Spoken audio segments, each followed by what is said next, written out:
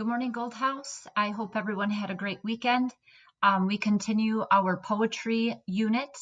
I am reading Diamond Willow, and today we continue part 3. For those of you who have been following along, we know that Willow's dog Roxy was in an accident caused by Willow. Her dad is very angry at her.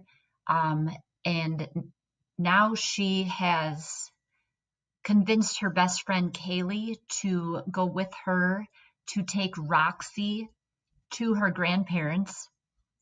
And we know that she has to take the dog sled to get there. And she's doing this because Willow's parents feel that they need to put Roxy down. They need to euthanize her. And so she wants to save Roxy. So I'm going to continue on. I will also share with you the hard copy of the next 10 pages that I'm about to read. Remember that as we're reading, we're looking for patterns that Helen Frost is using. Remember, she uses the bold-faced words to do a deeper meaning of the page. So be watching for that.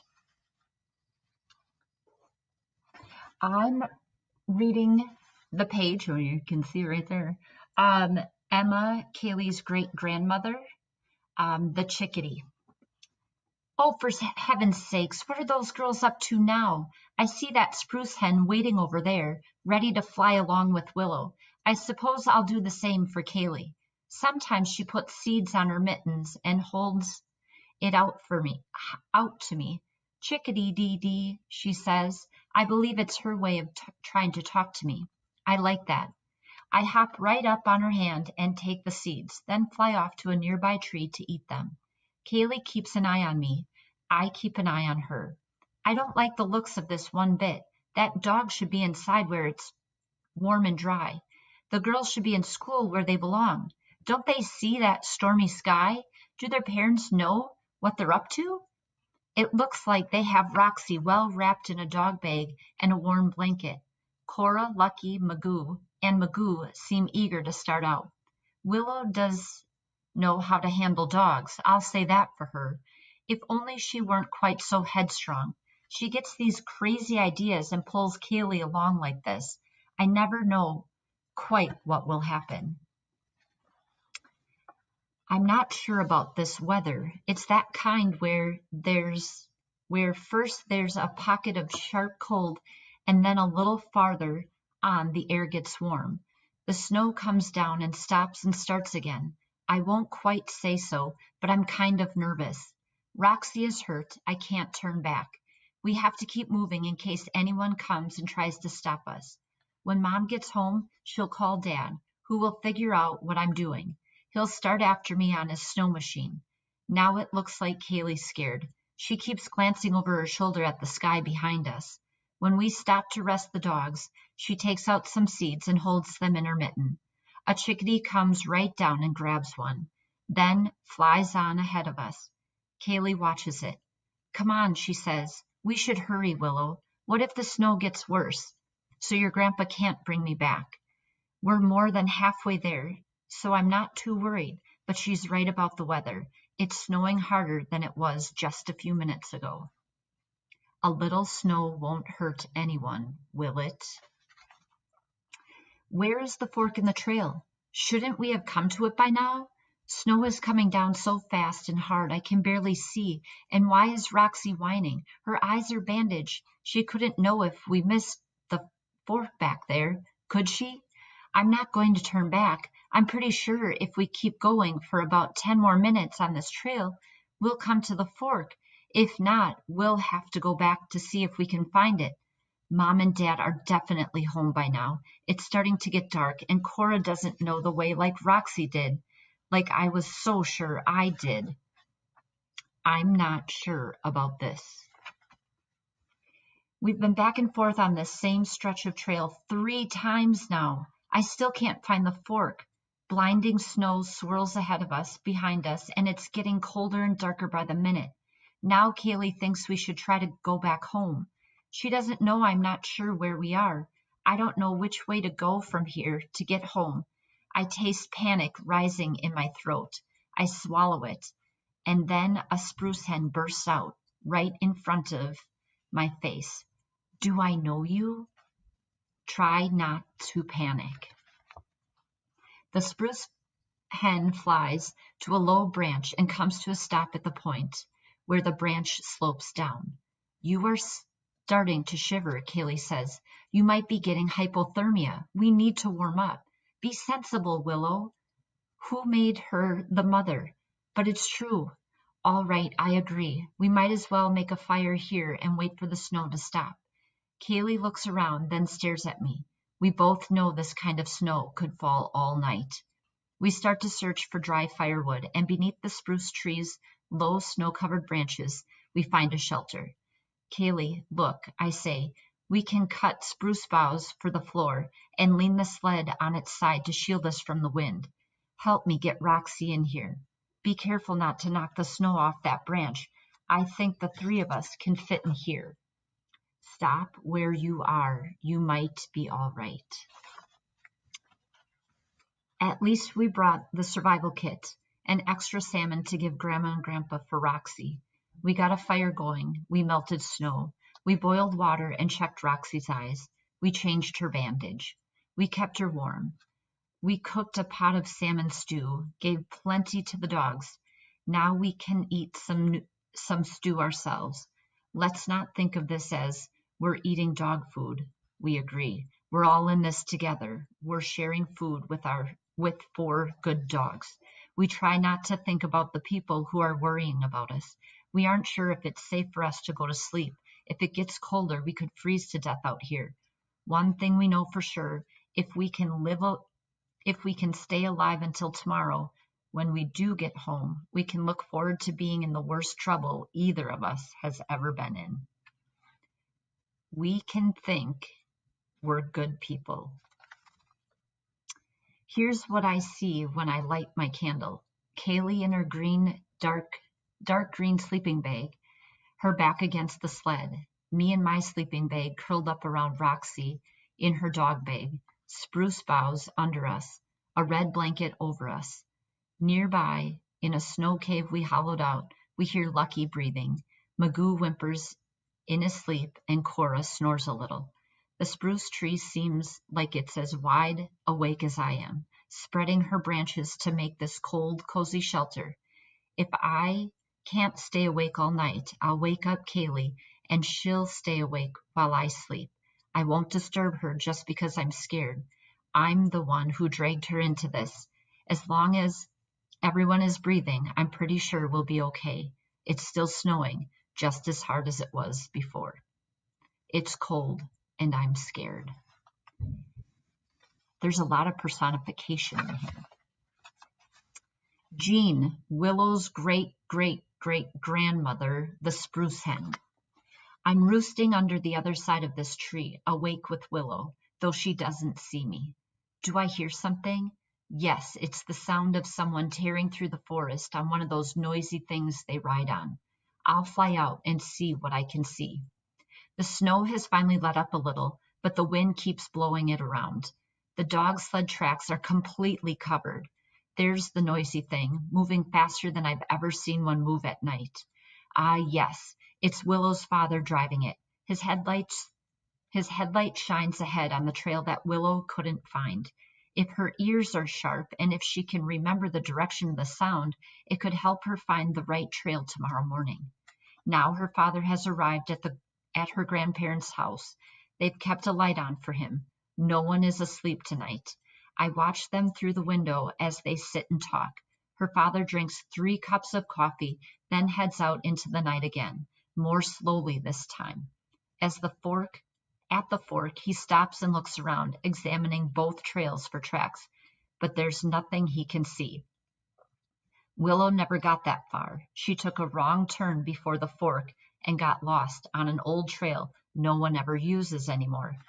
Her father slows down when he passes it as if he's thinking. It would be a hard trail to travel in the dark. Do I hear? Yes, the dogs are howling. Good job, Willow. If her father stops, he'll hear them. But is there any way to stop him? I swoop in close as he looks up.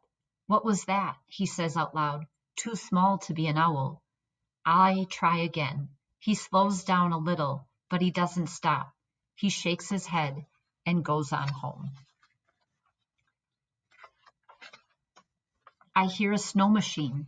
I shake Kaylee. Wake up. Come on. We have to make noise. She half opens her eyes, pushes Roxy, and says, I wish you wouldn't sit so close to me, Richard. I could tease her about it, but I don't. I saw the spruce hen fly off in that direction about an hour ago, and I thought I heard a snow machine, but I wasn't sure. It went past and everything was quiet. Now there it is again. Our parents must be out looking for us, Kaylee. She says, I don't know. Out on a snow machine in the middle of the night? That's crazy. That's not even the direction of the trail we came on, is it? She's wide awake now. Let's wake the dogs, I say. Get them howling loud enough so whoever is out there will hear us. We start howling and the dogs raise their voices too. The snow machine doesn't stop. It's moving farther away. We stop howling and silence closes in. It's darker than before. I can't seem to get warm. I wish I could fly. Willow, you sleep now, Kaylee says. I'll stay awake. We're not freezing. I trust her to wake me up if what? That's what I don't know. I lie down with Roxy and doze off. Then, deep in her throat, Roxy growls and I'm wide awake. Her ears perk up. Is Roxy scared? Should we be? Kaylee says, want to make another fire? We could freeze to death out here. We make a small fire, but we don't want to go out in the dark to get more firewood. What did Roxy hear? Down deep, I'm scared to death. Out here in the middle of the long cold night, under the snow-covered spruce tree, Kaylee and Roxy and I lay awake, keeping each other warm. Like a steady heartbeat, Kaylee speaks a few words to me, and I answer. The night is a heartbeat of its own, and somehow we're inside it. Kaylee says, when I held Roxy in the sled, it seemed like she was watching where we were going, even though she's blind. I know just what Kaylee means. Willow, she whispers, I'm scared. Are you? I don't try to deny it. Maybe a little, but look, it's almost morning. Roxy sniffs up the first hint of light and stretches. Heart to heart, we're held. It's morning and Roxy's eyes are no worse than they were last night. I think I know where we went wrong, I say. If I'm right, it won't be hard to find our way back to the trail and take it to my grandparents' house. Kaylee says, no way, Willow, we're going home. Not me, I'm not giving up, but I don't argue yet. We feed the dogs, pack the sled, hitch up Cora, Lucky, and Magoo, and start down the trail, heading in the direction of the snow machine we heard. It's so much easier to find our way this morning. But what are these big tracks? Look, we have a lynx around here. We study the tracks, trying to figure out which way it went. Kaylee says, let's get going. Save all this talk for later. So we set off together, but I look at Roxy thinking, she warned us, maybe scared off a lynx that came too close. We thought we were taking care of her, and all the time she was taking care of us. Hike, Cora, hike, Magoo. All right, Lucky. It's time to be on our way to Grandma's house. We have to go about a mile on the wrong trail before we come to the right one. I see what happened. Cora hasn't been to Grandma and Grandpa's house as often as Roxy has. She made a wrong turn down the old trail. The snow was falling so hard by then we couldn't see past the dogs. That's why we didn't notice we were headed in the wrong direction. Everything is so clear this morning. Hey, is that what I think it is? Kaylee, look. I think the lynx was here not long ago. All around the intersection of the old trail and the new one, we see tracks of a large lynx, fresh this morning. We both sink in up to our knees, but the lynx walked on top of the snow no more than an hour ago, I bet. The fork we should have come to yesterday can't be much farther now. This time I know I'll see it. What was the lynx up to? I can't believe this. Kaylee is stressing out about missing a half a day of school. She wants to go home instead of keeping on and trying to get Roxy to Grandma and Grandpa's. We're almost there. I'm afraid one of our dads is coming, not far behind us. I know we're giving everyone a scare. Maybe they've been up all night, but we still have to keep going. Listen, I hear dogs on the trail behind us. At least it's not a snow machine. If it's Dad, he'll have Prince and Samson. They aren't as fast as these 3 dogs, but his sled will be lighter than ours. He could catch up. Hike, Cora. Good job, Lucky. Roxy barks twice, like she's cheering us on. Magoo barks too, and then even Kaylee yells, "Go!" I'm not giving up. Look! Where? What is it? An animal, a streak of gold. Roxy growls deep in her throat, like she did in the middle of the night. We slow down and stare into the forest. The lynx stares back at us. When we move on and speed up, so does it. It's sleek, graceful, moving beside us and keeping up. I know we're strong enough to outrun it if we want to, but I don't think I want to. It's sleek and strong. Albert, Richard's grandfather, the lynx. There's no doubt about it. Richard is smitten with this Kaylee. I remember being 13 and in love. The girl's name was Selena. Her hair was black. Her laugh reminded me of Northern Lights. I'd try anything to make Selena laugh. She paid me no more mind than Kaylee pays to Richard, but I couldn't help myself. I wanted to protect her, whether or not she wanted my protection, or so I told myself. Truth was, I just wanted to be near her. Yesterday, when word went out that the girls were missing in the blizzard, Richard strapped on his snowshoes and headed down the trail. He would have loved to find those girls, especially Kaylee, and help them to get to safety. But the storm grew worse and he turned back. The boy does have some sense. I went out to see what I could see. That dog they call Cora, I knew her as Mary. As I recall, she was Willow's grandpa's auntie. Can remember when the old trail was the only trail. It didn't surprise me to see her lead them that way, but I was afraid if it would mean trouble. I decided to follow and stay with them.